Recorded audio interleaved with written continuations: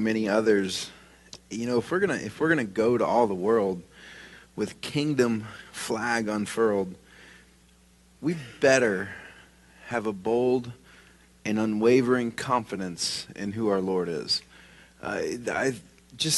When we consider all the shortcomings and shortfalls of our faith in the sense of not going to all the world or the other things that we face, that's the most singular foundation that I know of, that we don't have the confidence of who our God truly is. And I don't know of a better place to establish those truths in our lives. We talked this morning about a low view of him. It means a toleration of sin. In Galatians we're told that make no mistake, God is not mocked. And yet we talk in terms of those things. And all I can think of is the only possible way for that to continue forward is if we don't have a right view of our God. And in Genesis, I don't know that there's a more foundational place to establish the fullness of who he is. So if you would, turn with me to Genesis chapter 1. And we are going to continue forward in our study of Genesis as we come to the third day to exist ever upon this earth. There have been many, whether it was a Tuesday or a Wednesday or what day was actually the Sabbath, all that, lay that to the side. There have been many of those, whatever that third day was, since that original time. But this description is of the very first one. And there's some amazing aspects of what's going on at that point.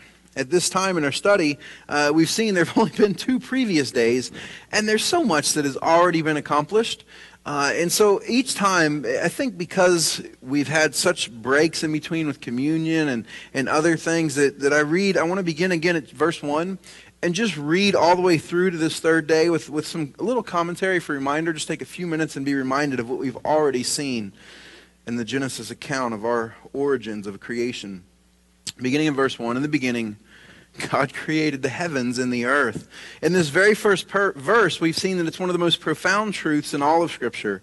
It lays the foundation for our existence, telling us the how and the who of our creation, a reality that has plagued humanity and dumbfounded science for generations. And here it is summed up in one very simple sentence. In the beginning, God created both the heavens and the earth. And it's still a question plaguing us today, understanding what is our origin, from where did we come and where are we going, and man is running to and fro trying to discover these things, and yet here, the very first sentence, it's laid out for us so beautifully.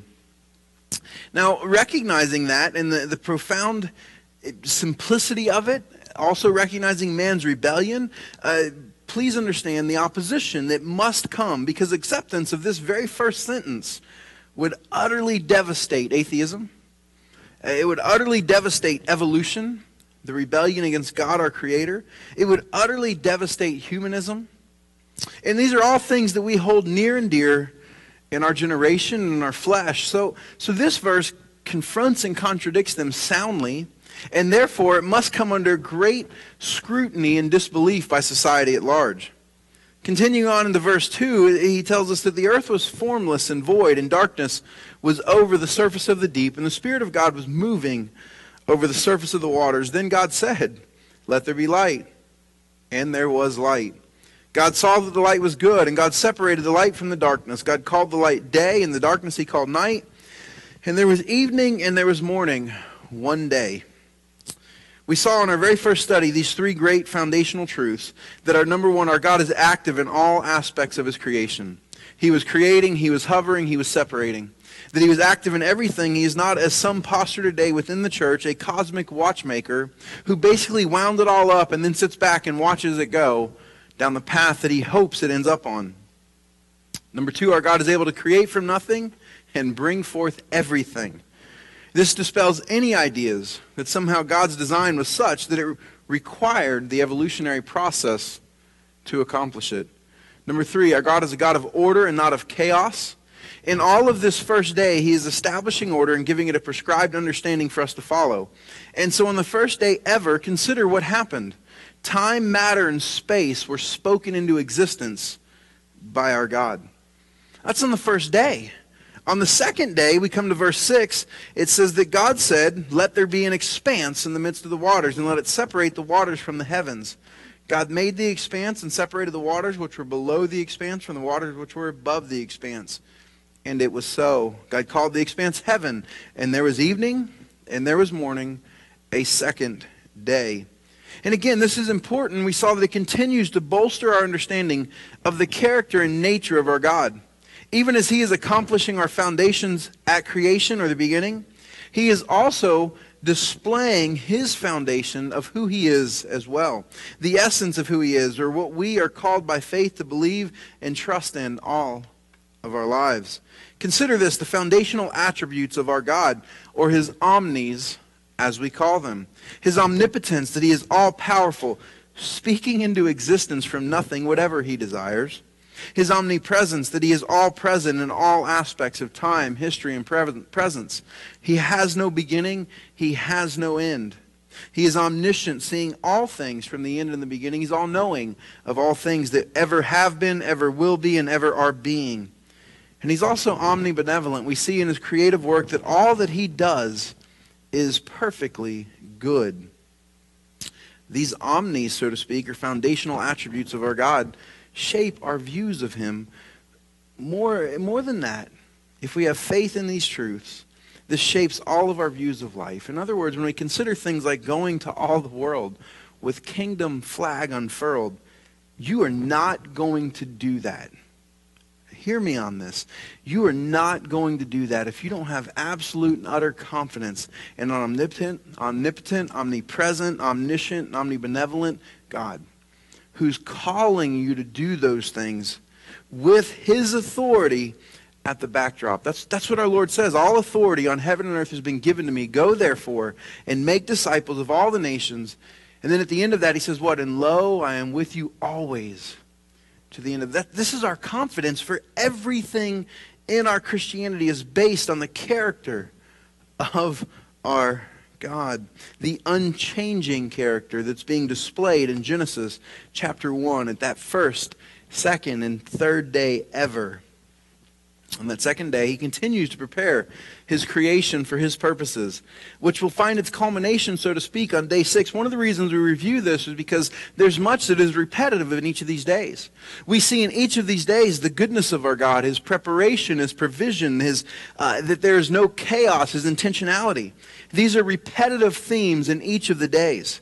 And we see that in this, he is continuing to create or to prepare his creation for his purposes, which find its culmination on day 6. If you know the account, on day 6, he creates man and woman in his image. In his image, he created them. We saw this morning, why did he create them? To glorify him, to sing his praises. The heavens display his praises. The firmament declare his majesty. The picture of all of his creation is pointing to his glory. And even as he gives us this amazing theater of creation, one of the fathers of our Reformation says that creation is man's theater, upon which that stage he brings forth the glory of God to all who are watching. Have you ever thought about how God is preparing that in this account of creation? He gives us this amazing theater, providing for all of our needs, and doing so with perfect preparation and provision, as the creation account tells us. On day 2, he separated the water, which was covering the earth in half, basically. And still, recognize this, even as he did that, it still covered the whole earth. Even as he took half of it, or whatever portion he took, dividing it, he says, there's still a covering over the entire earth, which he leaves. Now, he doesn't specify, and we talked about this when we studied the second day, he doesn't specify what he does with the one above. However, he does go into great detail with the one below. And so let's focus on that for our evening together as he describes it in the third day, beginning in verse 9. Then God said, "Let the waters below the heavens be gathered into one place, and let the dry land appear." And it was so. God called the dry land earth, and the gathering of the waters he called seas, and God saw that it was good.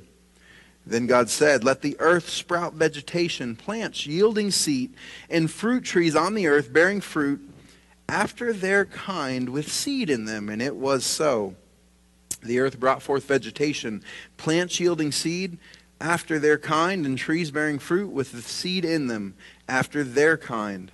And God saw that it was good.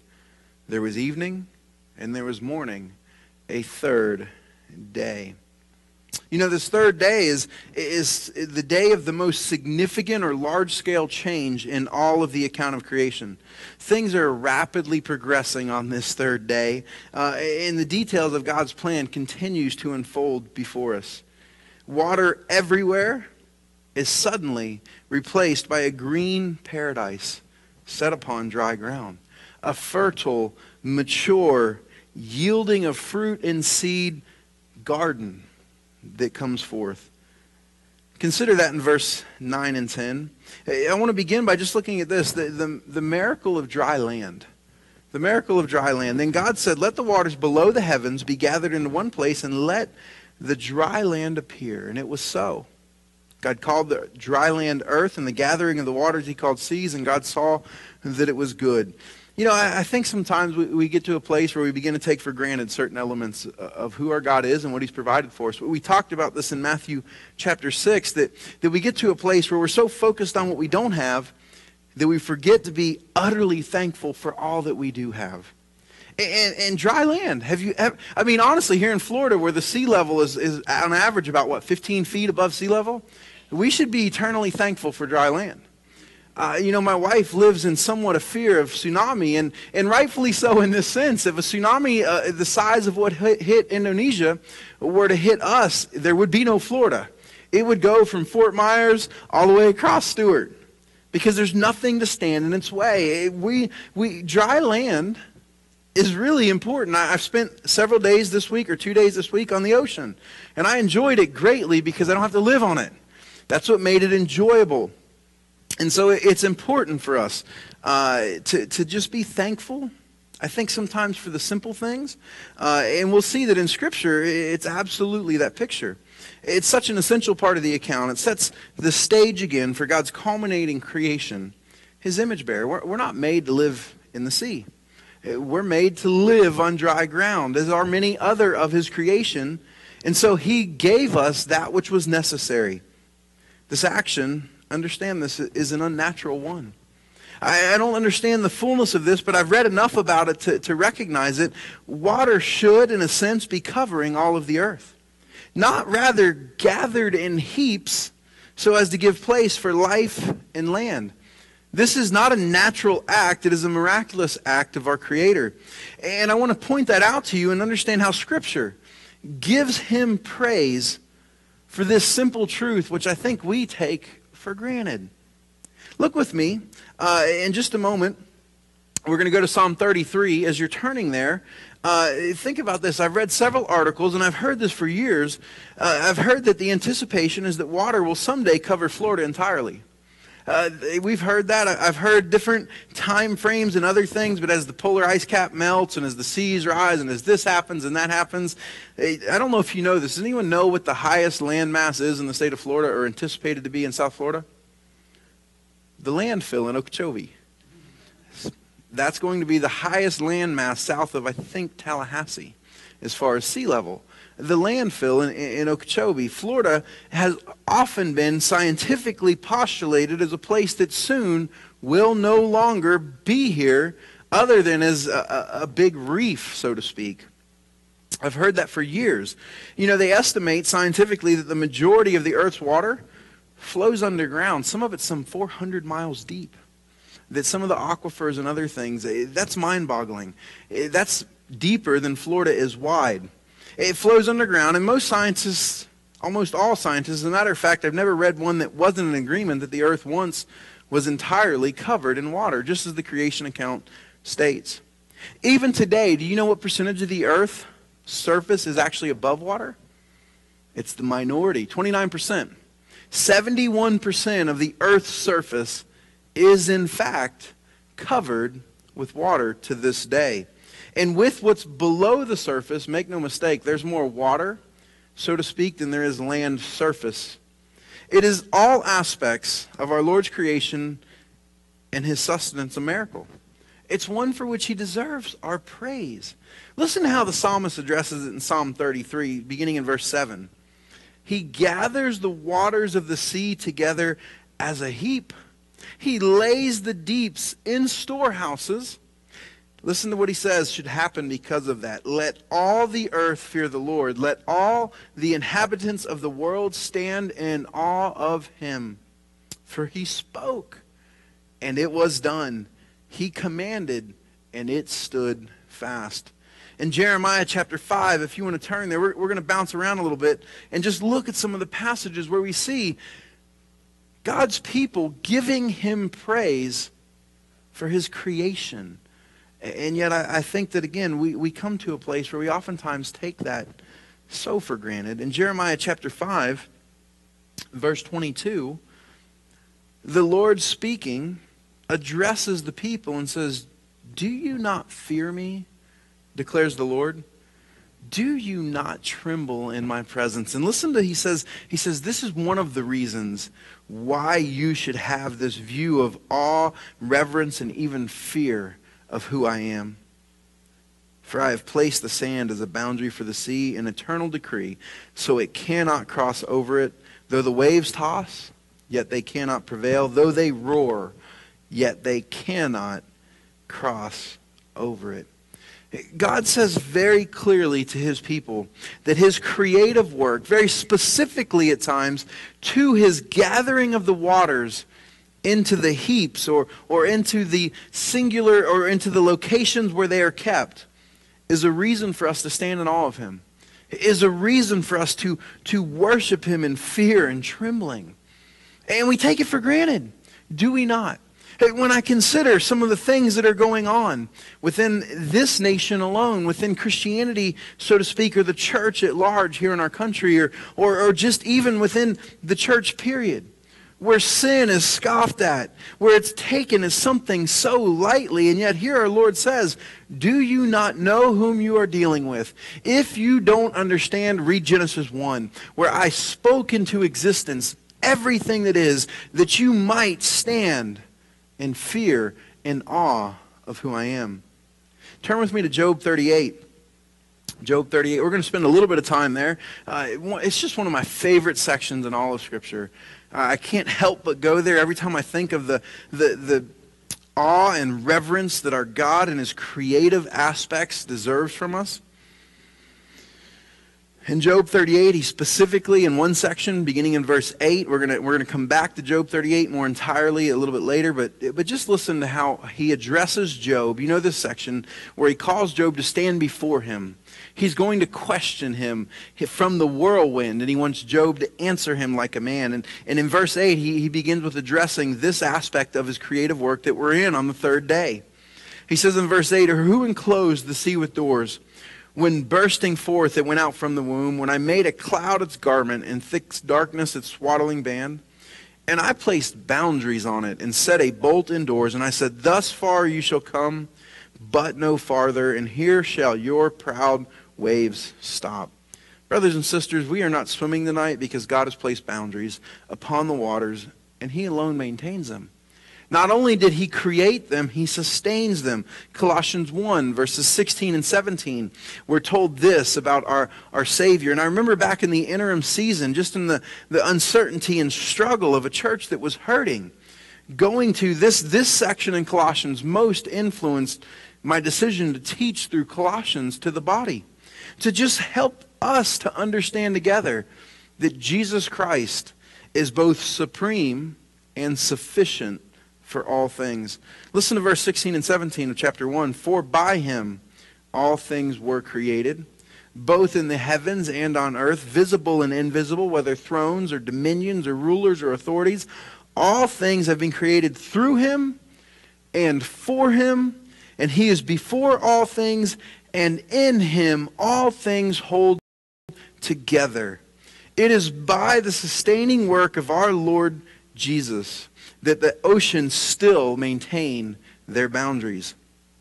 Again, we are not swimming today because of Christ. So in one sense, our very existence is precipitated upon our God's creation, yes, but also upon the goodness of the divisions and the boundaries that he has placed over his creation. On a side note, the plural word seas tells us that even as they gathered into one place, that simply means that they were separated from land and held in their place. Not that there was one singular body of water. Now, to be clear, though, in all of this, there is some mystery, and we'll see this more fully tonight. But we also know this, that later in Genesis, we're going to come to a singular, catastrophic event that rearranged the face of creation. As we see it in Genesis 1, it is transformed a little bit further in Genesis 6 through 8. We know that as the flood. And so in all of this study, keep that in your mind. Be reminded continually of the flood that comes later, as this is such the clear explainer of almost all of modern science's questions regarding the landscape distinctions observable today that are different from the account of creation we have in Genesis 1. Now, going forward, what else do we see on this third day? We also see his hand of provision. His hand of provision. And this is an important truth for us. Again, the boldness. When we talk about in Matthew 6, our Lord says, don't be worried about the needs that you have. Look from the beginning of time how our Lord himself is making provision for all that is necessary. Verses 11 and 12 of Genesis 1, it says this: we saw the dry land, now we see the vegetation. Then God said, let the earth sprout vegetation, plants yielding seed, and fruit trees on the earth bearing fruit after their kind with seed in them. And it was so. The earth brought forth vegetation, plants yielding seed after their kind, and trees bearing fruit with seed in them after their kind. And God saw that it was good. And so here's this picture. Vegetation, plants, and trees. All things being created and brought forth with a specific kind, and being created to provide or to continue to provide after that. It's very intentional. Very intentional that God was making provision for the creation that he was creating. It's intentional in design with the needs of his creation, both clearly recognized, but more than that, clearly provided for. Clearly provided for. Again, when we think of Matthew 6, where we have just finished such a lengthy study of recognizing what our Lord says when he says, do not be concerned about the needs of this life, what you will eat or what you will drink, for do you not see how I provide for that which I have created, even the sparrows and the grass of the field, how it's clothed the way it is? Here's the picture about not worrying because of our Father's provision. You see, our Heavenly Father's provision for his creation is detailed in creation in such a way to build our confidence and destroy our worry over the needs we have. Our God, who spoke and it obeyed and came into existence fully mature with specific purpose and provision, that same God is still on his throne. That same God is still ruling over your needs this week. That same God who is on this third day doing such amazing, powerful, miraculous things is an unchanging God who still today is doing just as he desires and pleases, with his omnibenevolence, his omnipotence, his omniscience, all of these things firmly rooted and in place. There's nothing for us to worry about. Provision is promised and proven. The second thing, though, is there is a supernatural element. So much of Christianity today, it seems like it can't get the pendulum right. It either swings way over here in mysticism, and it's all about the supernatural. It's all about, well, we want to see this, and we want to have signs and wonders, and we want to experience this, and we want to do that, and it's all mystical and supernatural and truly not what we have in Scripture. Or it kind of swings over here where we have this idea that, you know what, there's just this dry dustiness to our God, and we don't recognize the fullness. Our God is supernatural. I'll give you an example of probably the greatest example that exists when he saves a sinner. When he regenerates and takes a corrupt heart of stone and replaces it with a heart of flesh. There is not a greater miracle in all of history. And he is doing that on a regular basis. We in this church have experienced him do that 3 times in the recent weeks and months. To see how our Lord does that is the greatest miraculous act ever. And know this, he is doing that work. There's an utter supernatural element to our God. Think about this and what it proves for us. Look at the order. We know scientifically that the plants need the sun and moon for a variety of reasons to grow and survive, including the seasons they bring. We recognize that. Science can observe that. But God doesn't need them to cause his work to be accomplished and to flourish. What did he create first? The plants. He hadn't even yet brought the large body of light and the smaller body of light. We're going to see that in the future. Before that even came to be, God said, no, this is how I'm going to do it. And he did. Utterly supernatural. He spoke it into mature creation. We talked about this the last time when we were saying about carbon dating and other things. Even if there's a measure of accuracy, the account in creation skews the whole thing. Because imagine this. Imagine if a medical doctor were to meet Adam when he was 1 day old.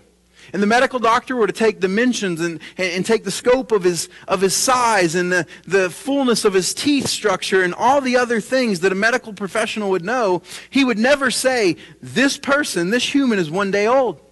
Because God created Adam mature. In the same way he created the trees. In the same way he created everything. So whatever measure of measurement that would be taken for understanding scientifically, creation does not take any of that into account. It was created mature. Now, an interesting note, I was looking through Scripture. When God does something miraculous, outside the scope of the natural seasons that he has put in place, he often explains it. Not always in the moment, not always exactly how, because I don't know that we can comprehend the supernatural. I mean, to comprehend God speaking in a tree, I don't think we have that capacity.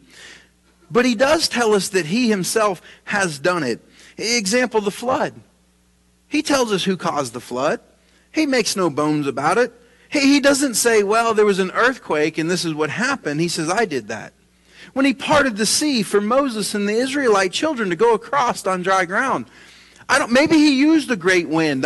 Maybe he did a multitude of things. I don't know exactly how he did it. I just know that he says he did it. The resurrection. How did God defeat death by going into the bowels of death to poison it from the inside? I don't know. But I know that he did. He told us so. Even consider the trials that Job faced. He never received an explanation as far as we know, but we're told in the pages of Scripture that God himself was in that accomplishing those things. And more than that, we're blessed to be those who have a completed canon of Scripture. What does that mean? That means that we know the future conclusion. We know the end. And that's an important aspect. Even as we're studying the beginning, I'm struck continually how important it is for us as believers to have the confidence that we also know the end. That our God has given it to us, even to the degree of the warning signs or birth pains as our Lord describes them of preparation. Now, to be clear, I love science. I've said that. And I want to prove that because a lot of people don't believe that when I say it, because I'm continually railing against the foolishness and the rebellion of what is called science today.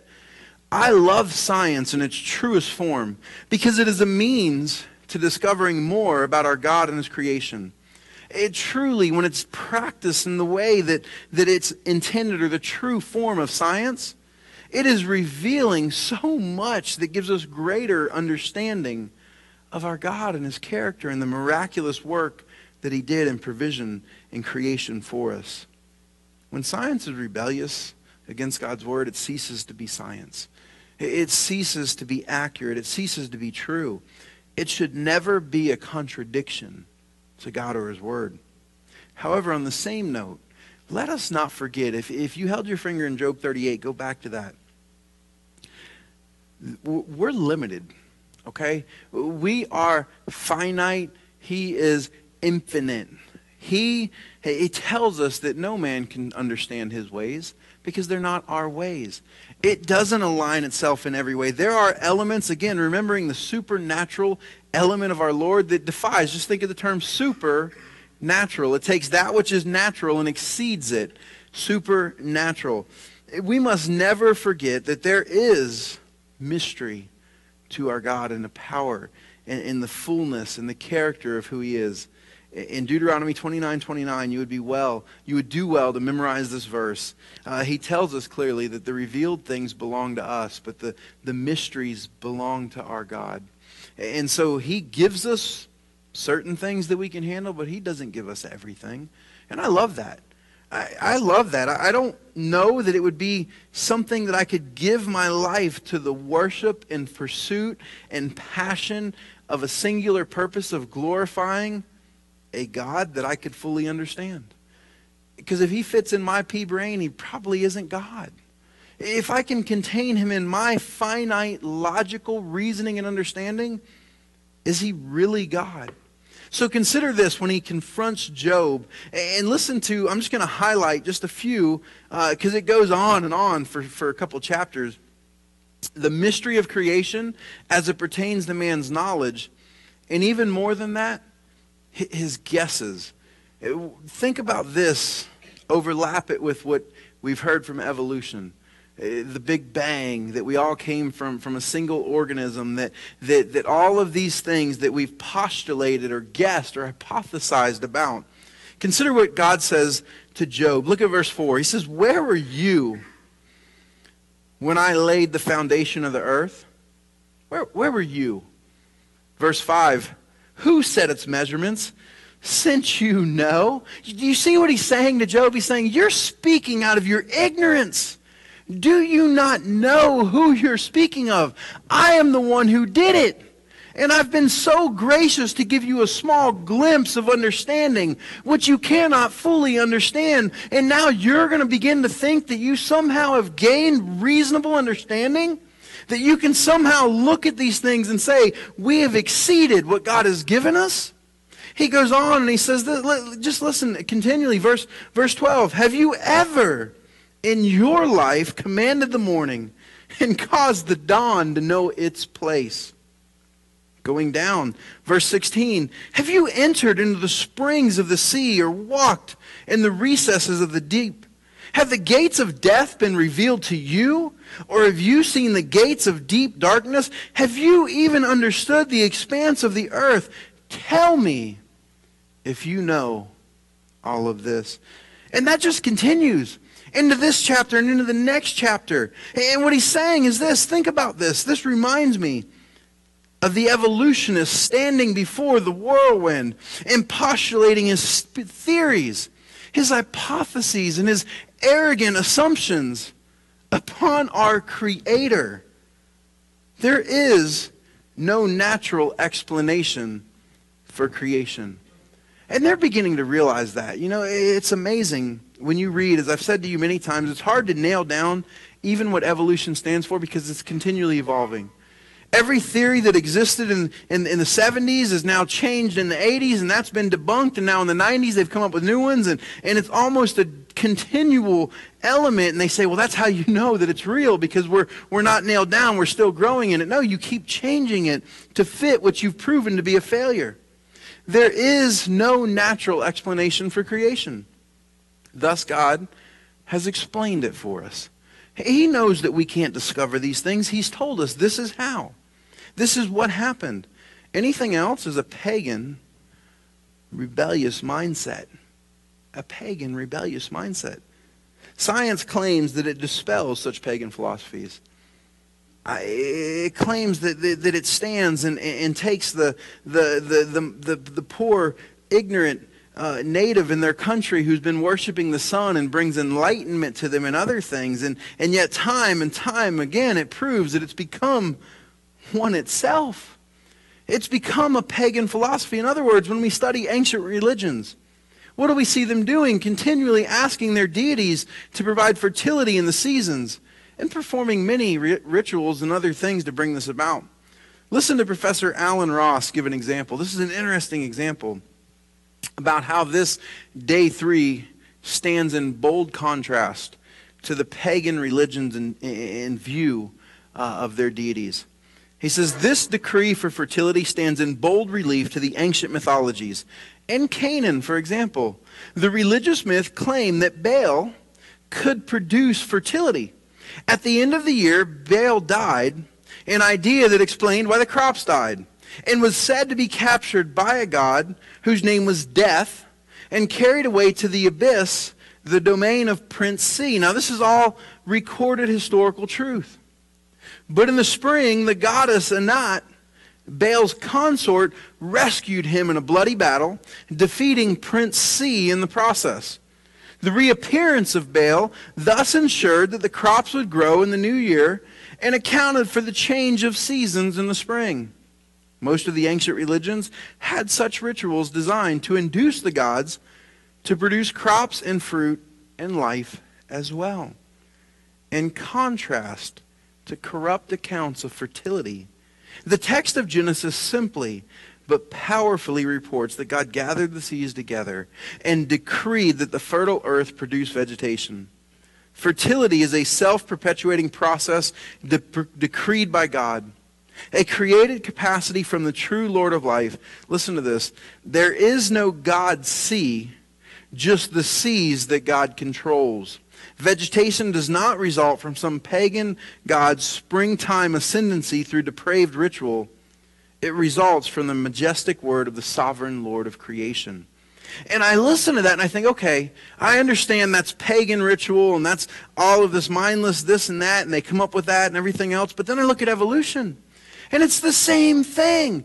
Well, we're not sure, but we think maybe monkeys played a part. Well, maybe it was crystals. Now they're saying aliens. And it's just this continual process of trying to come to any answer that allows them to continue in rebellion against God.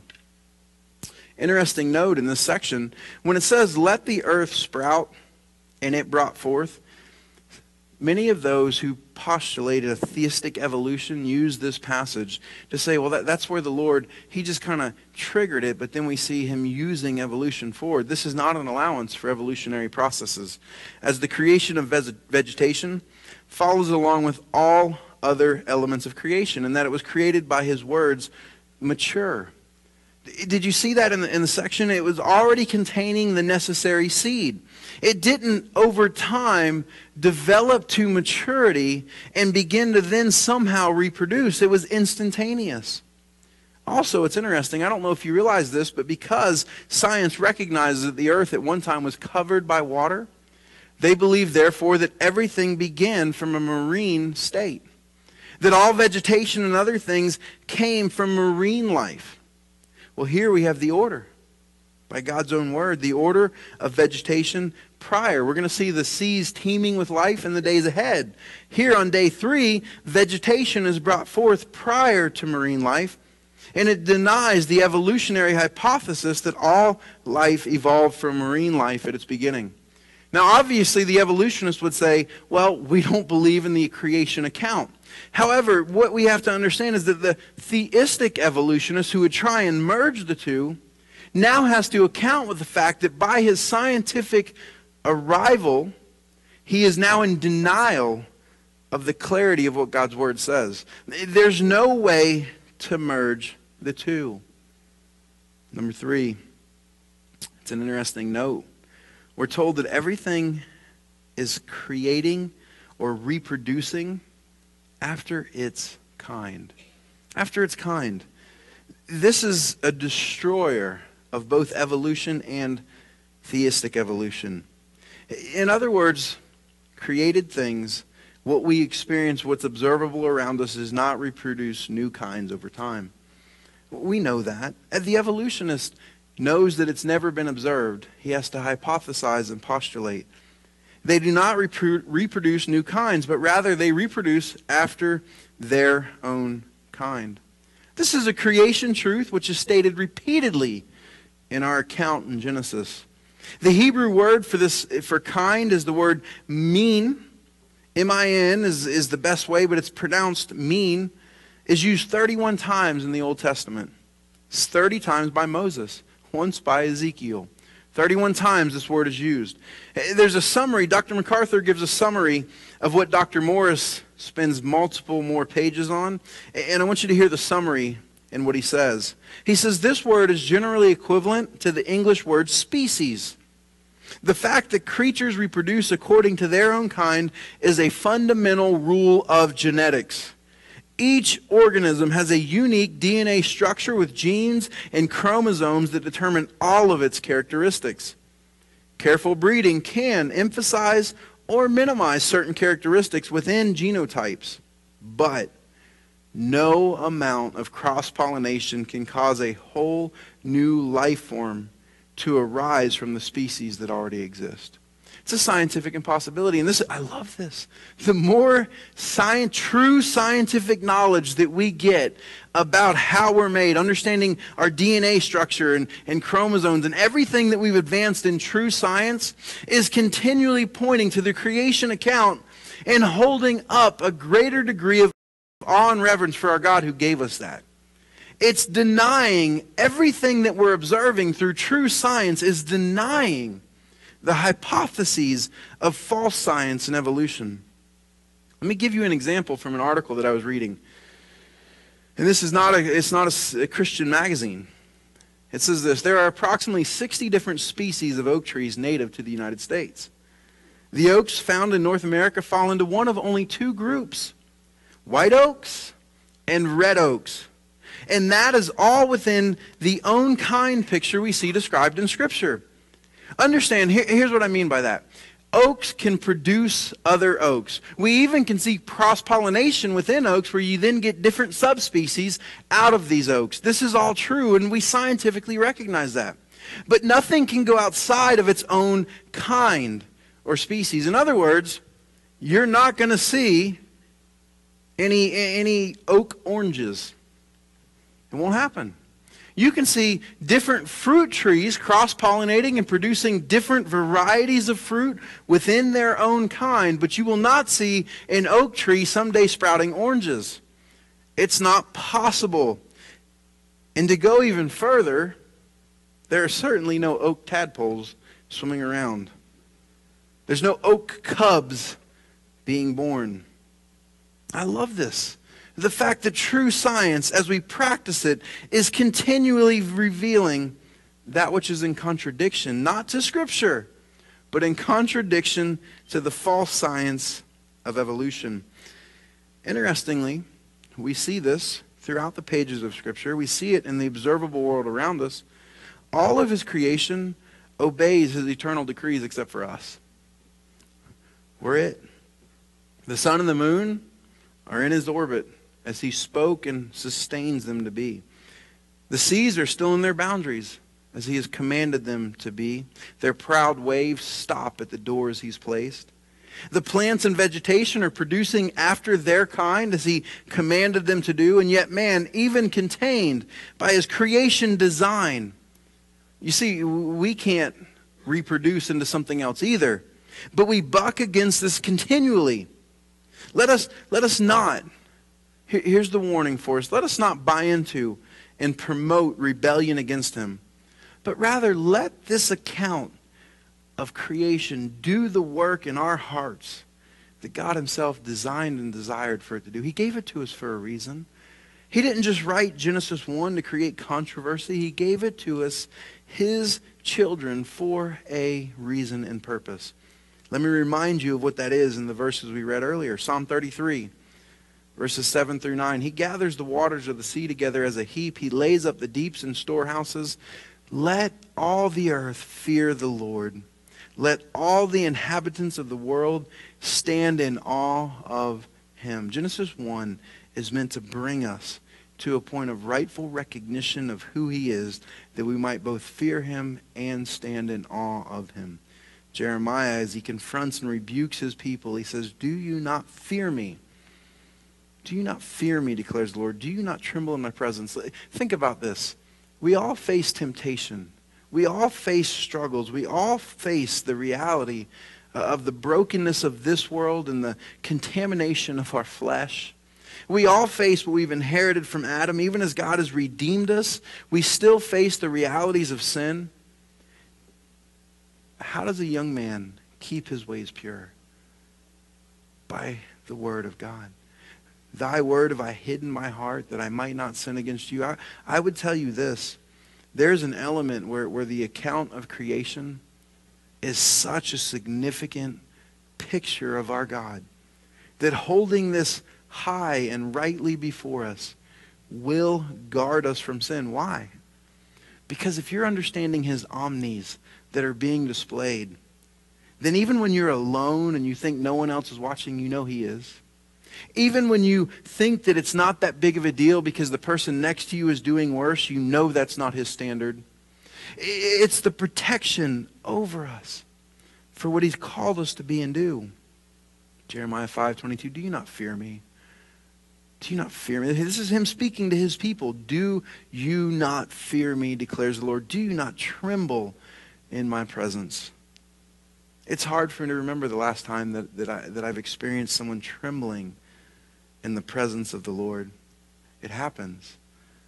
But it's become rarer and rarer. We should not be that. Here's why. For I have placed the sand as a boundary for the sea, an eternal degree, so it cannot cross over it. Though the waves toss, yet they cannot prevail. Though they roar, yet they cannot cross over. Because of this, do you not fear me, declares the Lord. This is such a beautiful picture of who we are intended to be. There's a passage in the Psalms that says that the fear of the Lord is clean, enduring forever. I think it's in Psalm 19. The fear of the Lord is clean, enduring forever. This is the work that this is to be doing in our lives. And then, of course, we have our familiar conclusion in verse 13. There was evening and there was morning, a third day. Again, let me read Dr. Morris. He summarizes this so well. And this is repetitive. Our Lord says this every day of creation. So listen to what he says. This is him summarizing. The terms evening, which comes from the Hebrew word ereb, and morning, which comes from the Hebrew word boger, each occur more than 100 times in the Old Testament. And they always, every single occurrence, have the literal meaning. That is the termination of the daily period of light and the daily period of darkness, respectively.